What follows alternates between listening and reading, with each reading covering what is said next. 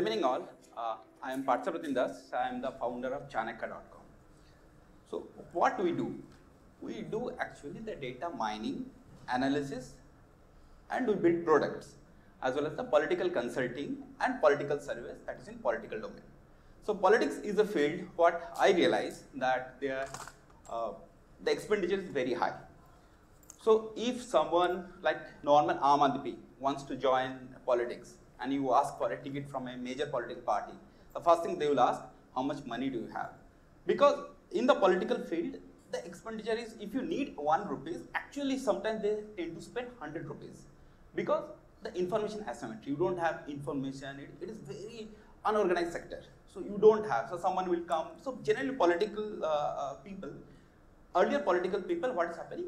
So they roamed the complete state, understanding, they have a great understanding of the situation. Now suppose next generation when politicians are coming, they are educated. They are directly jumping on the field of the politics. So the ground situations will be different and you need lots of data, facts, information, analysis to actually understand that situation. So that's what we are trying, that to make the field little bit organized, make the data available more or less to all, and analyze it in a much better way so that this asymmetry will come down and everything will happen. So I'm a Bengali and born in West Bengal, eastern part of India, and like every Bengali, they love politics and football, so I am one of them, nothing. And I am just trying that what is my passion, how to make it as a career. So that's the difference, I can say. And so after, I did my engineering from NIT Surat, that is the western part of India. And after that, I was working at Tuticorin for Sterlite Industries India Limited. So that is southern part of India. If you don't know Tuticorin, it is around 120 kilometers north of Kanyakumari. So I have little bit experience stayed in eastern part, then the western part and the southern part. Okay, and that makes me understand the diversity and like what will work probably in east, it will not work in the west and it will not work in the south. So that makes the country so interesting, so diverse. I saw an opportunity in 2008 when EVM machine, that means electronic voting machine, was introduced. So earlier how voting used to happen and counting how used to happen. So like if you want to register your name in a voter list, so suppose you are in Bangalore, you can't just like that, you cannot go on the election day and vote in a general election in the Bangalore. So wherever your native is there, your name has to be registered in that voter list. And in that particular polling booth only you can vote. You cannot go and vote anywhere. So what happened previously, people will go in their respective polling booths, cast their vote in a ballot paper, put that ballot in a ballot box, and all this ballot box, suppose in assembly 200 polling booths are there. So the 200 ballot box will be shifted to the counting center. They'll mix all the ballots and they will start counting the election results. And it will take 2 to 3 days. Now when EVM machine came, actually we get how every polling booth is voting. And this data is available in public domain. So what happened? If you are able to gather this information, you need to understand probably how election commission works, how is the philosophy of the election commission, everything. So just for example in Karnataka, after 2008 when EVM machine was introduced, we have the data how every polling booth has voted in 2008 assembly, 9 parliament, 13 assembly, 14 parliament, 18 assembly, 19 parliament and 2023 assembly. So that means single polling booth, how it is voting 7 times, we have the trend. And at the same time, this polling booth, the demographic data, that is available as a voter list. So you can analyze the voter list in terms of your religion, in terms of your age profile, male, female, your caste analysis, as well as like you can understand probably whether it is upper class area, means whether the income level is good, or it is middle class area, or it is a little bit lower income group area. So if you mix both this information, like one side you have a voting pattern and one side you have a demography, you can build lots of analytical product. You can understand like which booths they are always voting for a particular party, or which booths there is a fluctuating. And like 2024 parliament elections nearby, so there is one term used in the political domain, split voting. That means a person is voting separately in the assembly election and separately in the parliament election. So we can tell exactly, is it all who are behaving something like that behavior, or is it some particular section of the people, or how is it? So we can identify those polling booths, but the assembly voting pattern is different and the parliament voting pattern is different. We can understand, and from the demography we can identify. So this sort of information is, I think, very important. And at the same time, what we do political surveys also. And we build an infrastructure where we can do survey even in the booth level. Suppose I know the 10 polling booths in assembly constituencies which are strong for a particular political party. And that particular political party in last election polled 60% vote from that area. And we did a survey. And there we got, suppose in the survey results, they are getting a 50% vote share. So still they are leading. Okay. But if we put in our mathematical model, we can understand there is a 10% vote swing, negative swing is happening for the political party, and probably from that we can get an understanding, the trend, how it is going to impact. So far we have worked with 13 states at different levels, sometimes with the top leaderships, sometimes with some individual MLAs and MPs, it is there. So I have to share you two stories, one the Bihar 2020 assembly elections and the recent 2023 Telangana elections. So Bihar, if you see, it is a Hindi heartland area, Hindi spoken. And Telangana, if you see, it is a Telugu speaking. It is a different state, number one. Number two, in Bihar 2020 elections, I worked with RJD, it is a regional party. So there the decision making process is completely different. And if you work with Indian National Congress in Telangana, so there if you find out that the national party, the decision making process is different. So we need to adapt. When you're going for a consulting or something, you need to adapt, you need to understand that ecosystem, and you need to suggest accordingly. So in Bihar 2020, when I reached Bihar, so that moment the situation was there. If anyone is from Bihar, probably they can better understand that JDU and BJP was in alliance, and this said RJD. And with the RJD, if you see, that time Lalu Yadav was not outside; he was in Jharkhand. He was in jail. So who was leading the campaign? That Mr. Tejasvi Yadav was leading the campaign. The age is 31 years. So what happened? The probable allies, Congress, they told we don't have any chance. We really don't have any chance. So better to fight separately, because Lalu Yadav is not outside. So there is no chance actually. And I can still recall someone from the top Congress, one lady leader, called and told some absurd offer like, I want 76 out of 243 assembly constituencies. Either give it, then we'll fight together, or we'll go separately. We'll not do alliance. So Tejasvi Yadav came back and asked our opinion that this is the last final Congress offer. What should I do? So to be very frank, 10 people was there. 8 people told we break the alliance, and 2 people told that don't break the alliance, and I was one of them. And I explained that with some numbers, facts, and the chemistry wise, I told that, you see, if you go outside to your house, if you go out, people will ask one thing, sir, alliance is happening or not with Congress? First tell me. So if your supporter wants alliance to happen, so what will happen? Without alliance, definitely you will lose. With alliance, you may give a fight, and maybe 5% chance is there, you can convert into a win. So he decided that we'll go for an alliance, and the alliance then they fought in the alliance. And if you see the handling, like someone is 31 years old and he is taking the sole decision, like if someone is coming, I need a ticket from that assembly constituency, you need to take the decision. So you will tell Partha, I am denying this ticket. Now you sit and explain with the data that why he is going to deny the ticket. Then we'll take out the caste equation, past voting pattern, how it has voted, and everything. And we'll try to convince that person that, you see, it has done by a proper analysis, not just some random thoughts. So then, and the election was targeted, was the first time probably, on the unemployment. Like, we collected the data every assembly constituency, how many people between 18 to 38 brackets. So if you see, lots of data are being played now in the election campaign, and to make it the election campaign successful.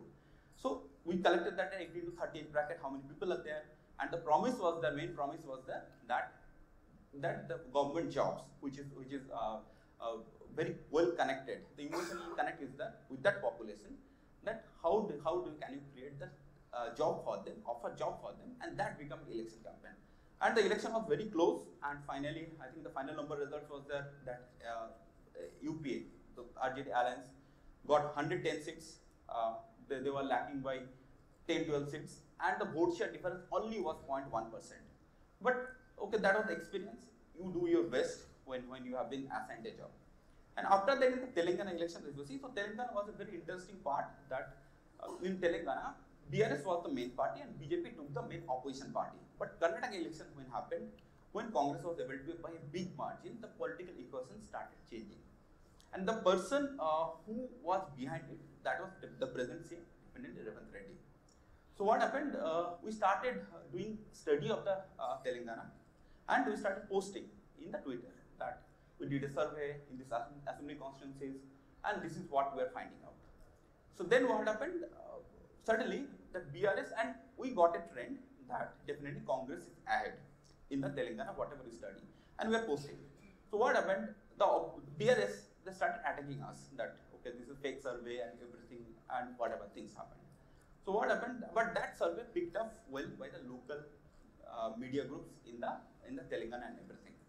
And one of the in charge, one of the leader, first initially approached us that I am in charge of 39 assembly constituencies. So can you help us? Who should be the candidate selection? What are the ground issues? And everything can help us. So we made a report of 39 assembly constituencies and give it to them. So what happened? In the national party, the candidate selection was completely different. So it means they have a national leaders will be sitting, your local leaders will be sitting, you have a screening committees, they will be sitting together, and that report they will discuss, and they finalize their candidate selection. So our report was very appreciated in that meeting. That okay, this is much detailed, and so we have a problem of more than 39, another 40 seats, can you do it or not? So we told yes, we can do it, and that time we got a call from Mr. Revanth Reddy that we want to meet, that you are getting. So he came, it's a very informal meeting, in a lawn he called, he sat in a lawn, and he told, you see, I am talking to everyone, they are telling BRS is comfortably at, and you are the people who are telling that Congress is at. So how are you telling? What is the process? So explained, sir, we have taken samples, how much samples has taken, these are numbers, it is there. So what do you say? I told that, sir, yes, you are ahead, but if election is happening today, you will not form the government. So we told, okay, so what is happening on the ground? I told, there is some reaction, there is some anti-incumbency, but unless you add some catalyst, make the reaction a little faster, so then it will not convert into the desired end product, that what is the final majority numbers you want to get it. So he told, okay, what should I do? So we told very clearly that, sir, our survey is very clearly telling that you need to bypass Hyderabad and you have to win this election. So bypassing Hyderabad, it's the main city, because you can't win Hyderabad, the gap is very high, you can't win. So what you need to do, in the periphery of Hyderabad, you need to focus and you have to win this election. You are not fighting in 119 seats. There are total 119 seats in Telangana. You are in fight only in 90. Can you consolidate, focus on these 90s and make it a magic number, that is your record 61. If you can do it, then only you form the government. So he told, okay, very interesting. So what should I do now? So what I told, if this is you need to make some strategic call, so that you can kill many things at the same time. He told, what is that call? I told, sir, outside Hyderabad also, there are 2 districts. I'm just taking the name, if someone from Telangana probably they will much better understand. Adilabad and Nizamabad, there are 2 districts, consist of undivided, if you take Adilabad and Nizamabad, there are 19 seats and you are winning only 2 in those 2 districts. So Hyderabad is gone. If you also Nizamabad and Adilabad you can't win, so that means you cannot, at anywhere the numbers doesn't suggest that you can form the government. So I am telling, sir, you go and contest 1 seat from Nizamabad. He told me, it is not my district. I don't know much. But still you go, because there is anti-incumbency. But unless until you go, you work as a catalyst, so you cannot form the government. So you have to take the risk. When you are playing, play for the win. Don't play defensively. Okay. Otherwise, what will happen? You will get 53, 54 seats, and you will sit in the opposition. That will be the case. So what I suggested that Kamareddy that time sitting CM Mr. KCR was contesting from 1 more seat. Kamareddy, and I told, sir, you go and contest there. So he told, what will happen if I contest? Then I told, what will happen if you contest, then National Party will not declare the CM candidate. But the moment you take on the sitting CM, so the indirect message will go that you are the CM candidate, and it will help a lot, especially your community, that Reddy community. It will give a clear message, number 1. Number 2, what is happening? You may lose. no doubt. But these two weak districts, you can win probably 4 or 8 seats, and if you win, then that will be the government formation.